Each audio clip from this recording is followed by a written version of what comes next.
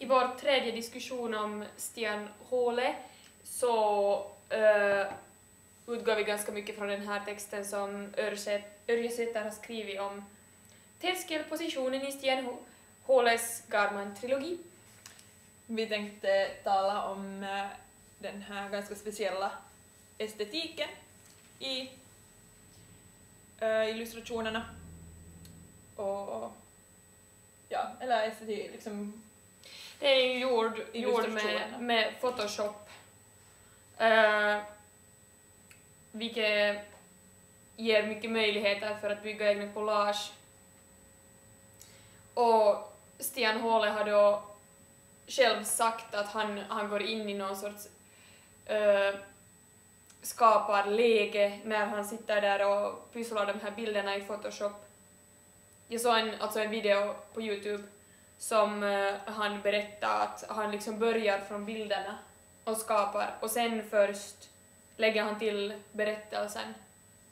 Att han har då sagt att han befinner sig på en tröskel eller ett gränsland mellan då den här mellan verklighet eller mellan två verkligheter, mellan verkligheten inne i hans huvud och den utanför.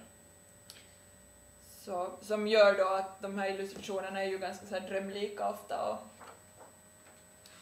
och väldigt estetiska. Alltså jag tycker att det märks att allting börjar från bilden. Mm. Det är också när man öppnar ett uppslag, så trots att jag är en textperson och berättelseperson så är det bilden som talar till mig. Ja. Och texten är sen ofta liksom på något sätt infattad där i texten just, alltså i bilden, just genom också de här, tycker jag ett ganska talande exempel är det här sista, eller näst sista uppslaget i den sista boken där.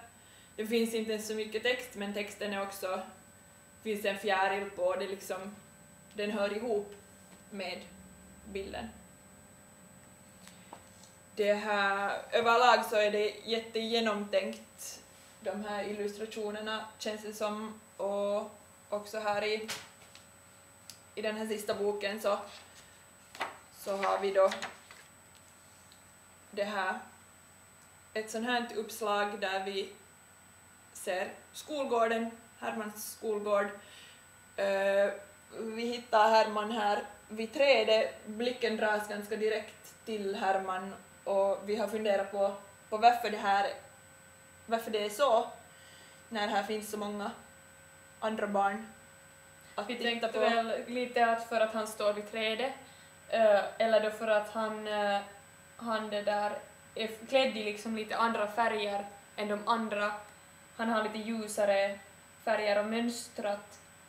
Han är med, ja.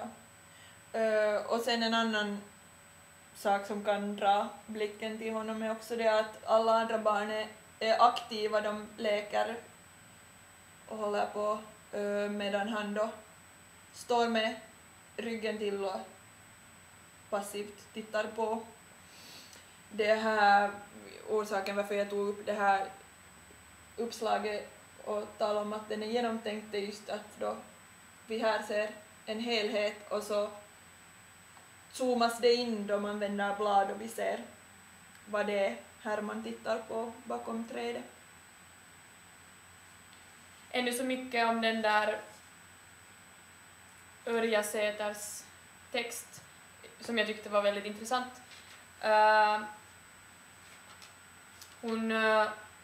Hon talar om att det här en orsak till vår liksom till att läsaren blir medskapande är att läsaren blir öppen för alla nya intryck och medveten om sin position då läsaren är medveten om att de här bilderna är gjorda i ett datorprogram. Att liksom det här själva Photoshops medle liksom medvetande gör läsaren om att det här är fråga om en virtuell värld som är konstgjord. Ja. Det var väl någon grej med de här huvudena som jag tyckte var ganska nice. Att liksom... de ibland är för stora på Ja. kroppen. Och ibland är det så lite att man inte skulle märka det om man inte skulle tänka på det. Att det liksom... Och det här var ju också, eller jag tycker det är en intressant detalj också, att han har sagt då att de är ihopbyggda av upp till 30 olika bilder, bara ett ansikte då till exempel. De blir nästan lite sådär groteska emellanåt. Ja. Det här och lite obehagliga, skrämmande och det har ju ett syfte också, just det här som vi tidigare talade om, att det placerar läsaren i Hermans position. Det här, ja, hypermedialitet var ju ett begrepp som Örjesäter då tog upp, just det här att läsaren är medveten om att den här verkligheten, eller att den här bilden är någonting som är skapat, det är något som är framställt. Intressant om det här med virtuell och värld och verklighet, så är det här Lev Manovic-citatet som Örjesäter tar upp. Computers and software are not just technology but rather the new medium in which we can think and imagine differently. Det här just som en... liksom, det är det som Stian Håle gör. Vilket det kan man också koppla till, det är nu lite långsökt, men hur barn numera mindre och mindre leker och mer leker online eller spelar liksom spel och så här, så det är ju också en utveckling som är i tiden och de är ju på det sättet också. Alltså i princip är det ju det som Stian Håle gör när han sitter och klipper och klistrar i Photoshop, det är ju en sorts lek där och därför tror jag att den tilltalar barn idag, den här stilen också. Alltså jag tycker ju att den här själva stilen är lite så här hipster. Alltså både i text och bild så är det alltså, jag tycker just sån här grafisk design är ju en hipster-grej. Men också det här med de här finurliga liksom specialintressena och de här liksom det här med information, det här att ska vi se om jag hittar snabbt något bra exempel, men förstår du vad jag menar? Eller? Inte helt det här med informationen, men jag kan hålla med om den här liksom estetiken är lite så här hipstrig. För alltså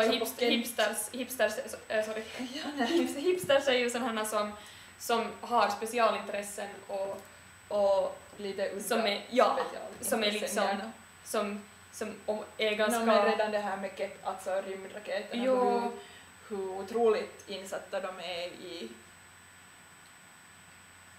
vad NASA håller på med och sånt här, så tycker jag nog blommorna, hans herbarium är helt klart en sån sak också. Han har namnen på riktigt så här underliga växter, eller då sen frimärkssamlarens frimärksintresse är ju också. Men det var sån här uppräkning av såna här olika siffror och grejer. Ja, det var i frimärksboken som det var den jag tänkte frimärkssamlaren var bra på siffror.